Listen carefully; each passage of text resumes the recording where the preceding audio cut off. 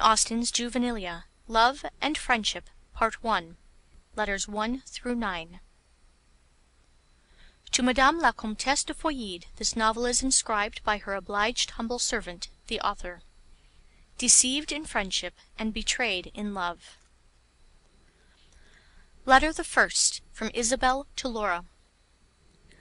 How often, in answer to my repeated entreaties that you would give my daughter a regular detail of the misfortunes and adventures of your life, have you said, "No, my friend, never will I comply with your request, till I may be no longer in danger of again experiencing such dreadful ones." Surely that time is now at hand. You are this day 55.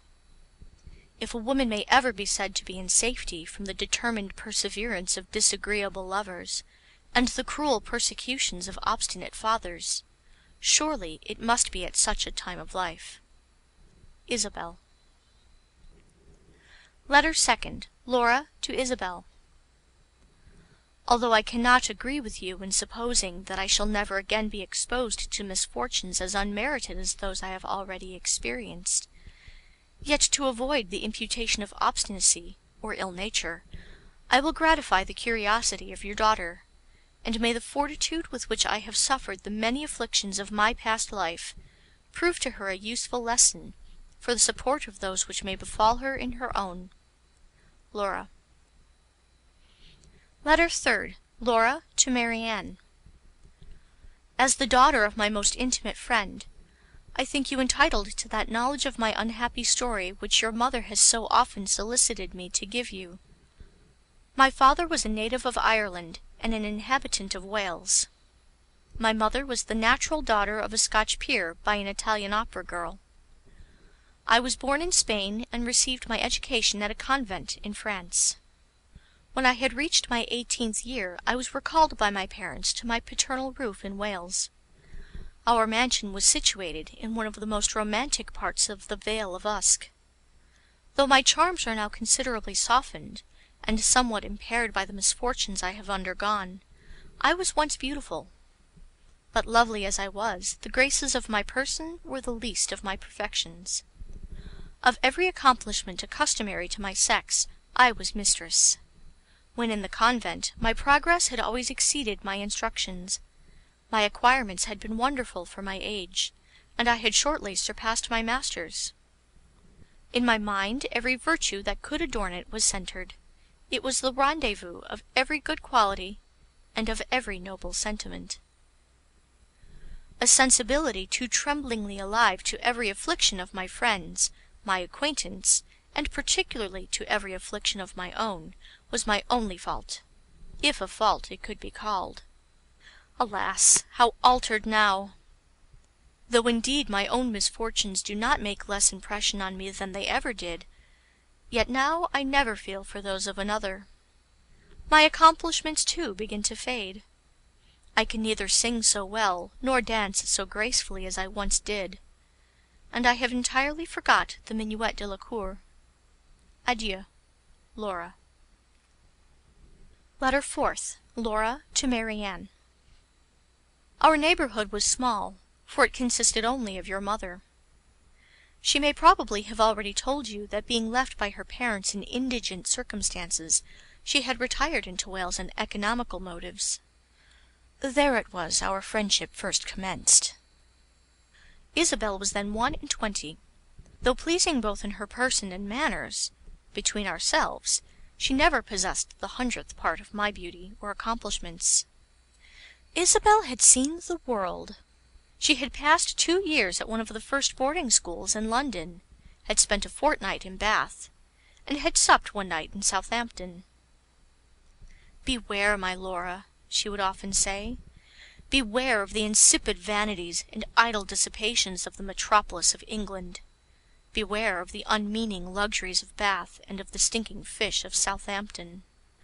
"Alas!" exclaimed I, "how am I to avoid those evils I shall never be exposed to? What probability is there of my ever tasting the dissipations of London, the luxuries of Bath, or the stinking fish of Southampton? I, who am doomed to waste my days of youth and beauty in an humble cottage in the Vale of Usk.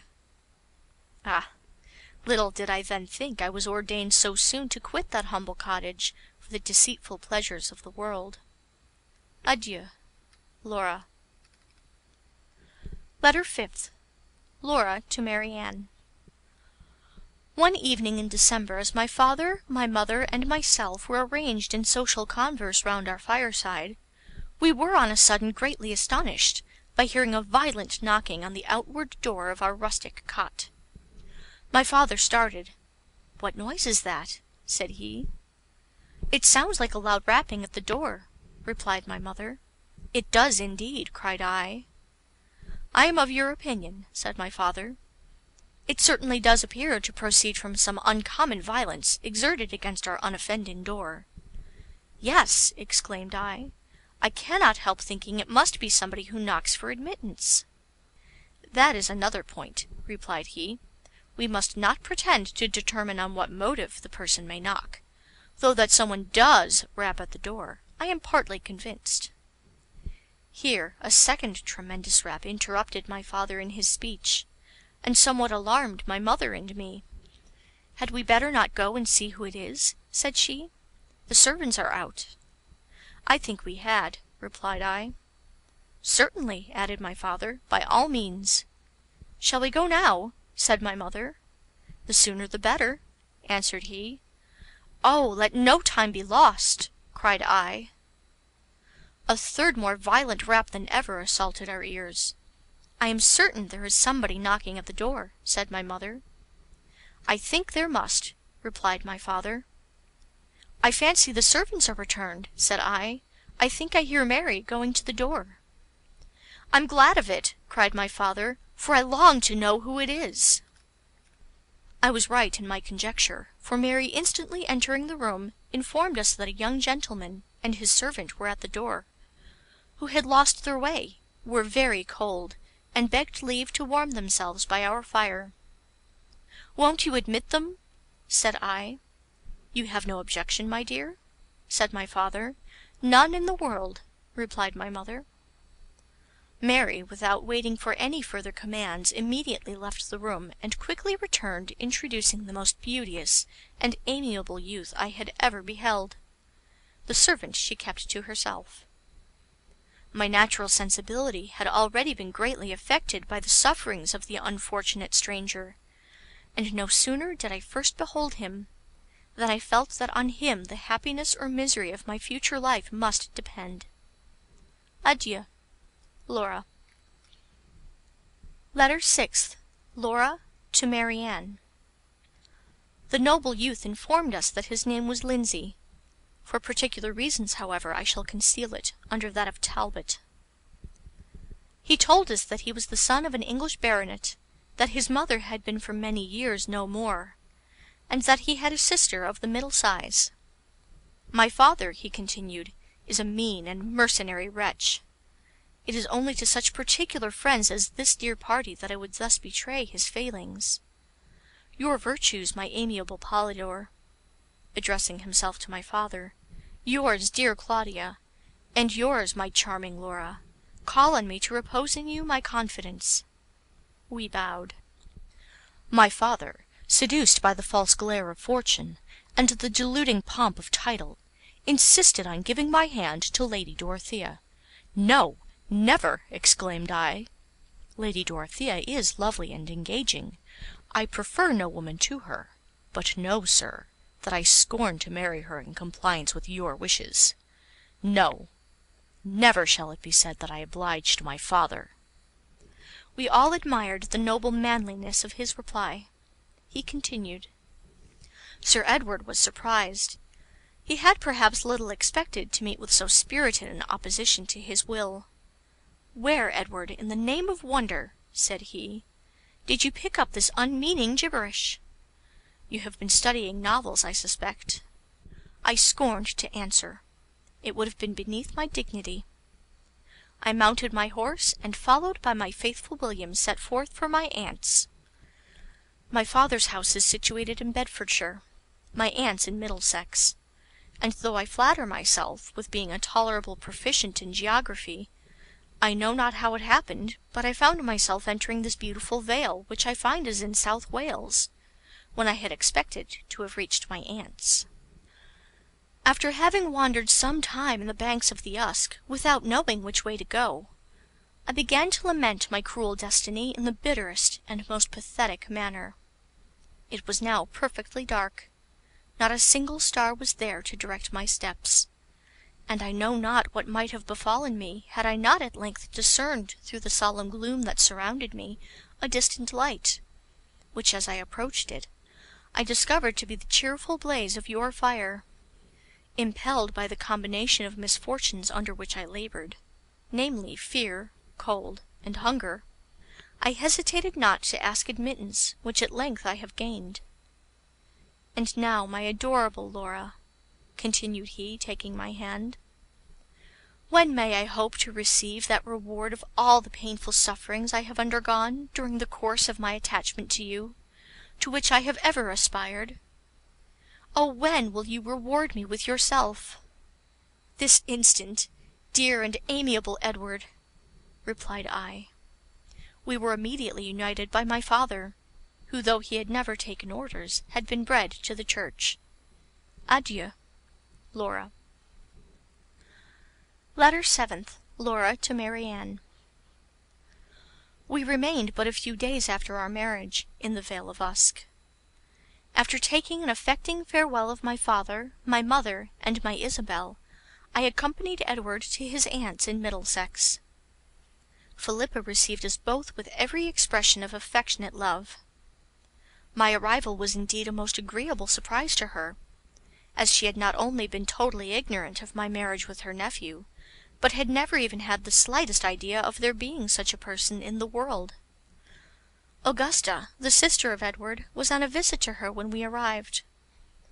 I found her exactly what her brother had described her to be, of the middle size. She received me with equal surprise, though not with equal cordiality, as Philippa.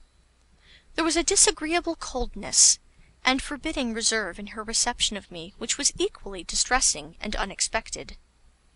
None of that interesting sensibility or amiable sympathy in her manners and address to me when we first met, which should have distinguished our introduction to each other. Her language was neither warm nor affectionate. Her expressions of regard were neither animated nor cordial. Her arms were not opened to receive me to her heart, though my own were extended to press her to mine. A short conversation between Augusta and her brother, which I accidentally overheard, increased my dislike to her, and convinced me that her heart was no more formed for the soft ties of love than for the endearing intercourse of friendship. "But do you think that my father will ever be reconciled to this imprudent connection?" said Augusta. "Augusta," replied the noble youth, "I thought you had a better opinion of me than to imagine I would so abjectly degrade myself as to consider my father's concurrence in any of my affairs either of consequence or concern to me. Tell me, Augusta, with sincerity, did you ever know me consult his inclinations or follow his advice in the least trifling particular since the age of 15? "Edward," replied she, "you are surely too diffident in your own praise. Since you were 15 only! My dear brother, since you were 5 years old, I entirely acquit you of ever having willingly contributed to the satisfaction of your father. But still I am not without apprehensions of your being shortly obliged to degrade yourself in your own eyes by seeking a support for your wife in the generosity of Sir Edward." "Never, never, Augusta, will I so demean myself," said Edward. "Support! What support will Laura want which she can receive from him?" "Only those very insignificant ones of victuals and drink," answered she. "Victuals and drink!" replied my husband in a most nobly contemptuous manner. "And dost thou then imagine that there is no other support for an exalted mind, such as is my Laura's, than the mean and indelicate employment of eating and drinking?" "None that I know of so efficacious," returned Augusta. "And did you then never feel the pleasing pangs of love, Augusta?" replied my Edward. "Does it appear impossible to your vile and corrupted palate to exist on love? Can you not conceive the luxury of living in every distress that poverty can inflict with the object of your tenderest affection? "You are too ridiculous," said Augusta, "to argue with. Perhaps, however, you may in time be convinced that—" Here I was prevented from hearing the remainder of her speech by the appearance of a very handsome young woman, who was ushered into the room at the door of which I had been listening. On hearing her announced by the name of Lady Dorothea, I instantly quitted my post and followed her into the parlour, for I well remembered that she was the lady proposed as a wife for my Edward by the cruel and unrelenting baronet. Although Lady Dorothea's visit was nominally to Philippa and Augusta, yet I have some reason to imagine that, acquainted with the marriage and arrival of Edward, to see me was a principal motive to it. I soon perceived that though lovely and elegant in her person, and though easy and polite in her address, she was of that inferior order of beings with regard to delicate feeling, tender sentiments, and refined sensibility, of which Augusta was one. She stayed but half an hour, and neither in the course of her visit confided to me any of her secret thoughts, nor requested me to confide in her any of mine. You will easily imagine, therefore, my dear Marianne, that I could not feel any ardent affection, or very sincere attachment for Lady Dorothea. Adieu. Laura. Letter 8th. Laura to Marianne, in continuation. Lady Dorothea had not left us long before another visitor, as unexpected a one as her ladyship, was announced. It was Sir Edward, who, informed by Augusta of her brother's marriage, came doubtless to reproach him for having dared to unite himself to me without his knowledge. But Edward, foreseeing his design, approached him with heroic fortitude as soon as he entered the room, and addressed him in the following manner: "Sir Edward, I know the motive of your journey here. You come with the base design of reproaching me for having entered into an indissoluble engagement with my Laura without your consent. But, sir, I glory in the act. It is my greatest boast that I have incurred the displeasure of my father." So saying, he took my hand, and whilst Sir Edward, Philippa, and Augusta were doubtless reflecting with admiration on his undaunted bravery, led me from the parlour to his father's carriage, which yet remained at the door, and in which we were instantly conveyed from the pursuit of Sir Edward. The postillions had at first received orders only to take the London road. As soon as we had sufficiently reflected, however, we ordered them to drive to M., the seat of Edward's most particular friend, which was but a few miles distant. At M. we arrived in a few hours, and on sending in our names were immediately admitted to Sophia, the wife of Edward's friend. After having been deprived during the course of 3 weeks of a real friend, for such I term your mother, imagine my transports at beholding one most truly worthy of the name. Sophia was rather above the middle size, most elegantly formed. A soft languor spread over her lovely features, but increased their beauty. It was the characteristic of her mind. She was all sensibility and feeling. We flew into each other's arms, and after having exchanged vows of mutual friendship for the rest of our lives, instantly unfolded to each other the most inward secrets of our hearts. We were interrupted in the delightful employment by the entrance of Augustus, Edward's friend, who was just returned from a solitary ramble. Never did I see such an affecting scene as was the meeting of Edward and Augustus. "My life, my soul!" exclaimed the former. "My adorable angel!" replied the latter, as they flew into each other's arms. It was too pathetic for the feelings of Sophia and myself. We fainted alternately on a sofa. Adieu. Laura. Letter the 9th. From the same to the same. Towards the close of the day we received the following letter from Philippa. Sir Edward is greatly incensed by your abrupt departure. He has taken back Augusta to Bedfordshire. Much as I wish to enjoy again your charming society, I cannot determine to snatch you from that of such dear and deserving friends. When your visit to them is terminated, I trust you will return to the arms of your Philippa. We returned a suitable answer to this affectionate note, and after thanking her for her kind invitation, assured her that we would certainly avail ourselves of it whenever we might have no other place to go to. Though certainly nothing could to any reasonable being have appeared more satisfactory, than so grateful a reply to her invitation.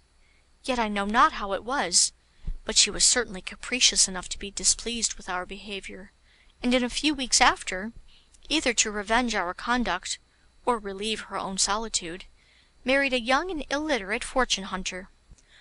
This imprudent step, though we were sensible that it would probably deprive us of that fortune which Philippa had ever taught us to expect, could not, on our own accounts, excite from our exalted minds a single sigh.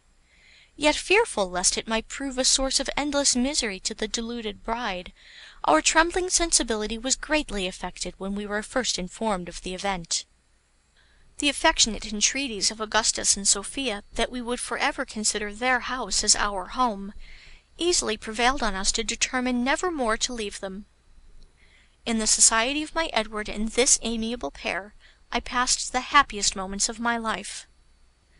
Our time was most delightfully spent in mutual protestations of friendship, and in vows of unalterable love, in which we were secure from being interrupted by intruding and disagreeable visitors. As Augustus and Sophia had on their first entrance in the neighbourhood taken due care to inform the surrounding families, that as their happiness centred wholly in themselves, they wished for no other society. But alas, my dear Marianne, such happiness as I then enjoyed was too perfect to be lasting. A most severe and unexpected blow at once destroyed every sensation of pleasure. Convinced as you must be from what I have already told you concerning Augustus and Sophia, that there never were a happier couple, I need not, I imagine, inform you that their union had been contrary to the inclinations of their cruel and mercenary parents, who had vainly endeavoured with obstinate perseverance to force them into a marriage with those whom they had ever abhorred. But with a heroic fortitude worthy to be related and admired, they had both constantly refused to submit to such despotic power. After having so nobly disentangled themselves from the shackles of parental authority by a clandestine marriage, they were determined never to forfeit the good opinion they had gained in the world in so doing, by accepting any proposals of reconciliation that might be offered them by their fathers. To this farther trial of their noble independence, however, they never were exposed. They had been married but a few months when our visit to them commenced, during which time they had been amply supported by a considerable sum of money, which Augustus had gracefully purloined from his unworthy father's escritoire, a few days before his union with Sophia. By our arrival their expenses were considerably increased, though their means for supplying them were then nearly exhausted. But they, exalted creatures, scorned to reflect a moment on their pecuniary distresses, and would have blushed at the idea of paying their debts. Alas!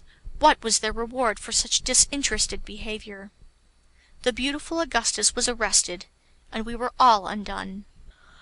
Such perfidious treachery in the merciless perpetrators of the deed will shock your gentle nature, dearest Marianne, as much as it then affected the delicate sensibility of Edward, Sophia, your Laura, and of Augustus himself. To complete such unparalleled barbarity, we were informed that an execution in the house would shortly take place. Ah, what could we do but what we did? We sighed and fainted on the sofa. Adieu. Laura. End of Section 1.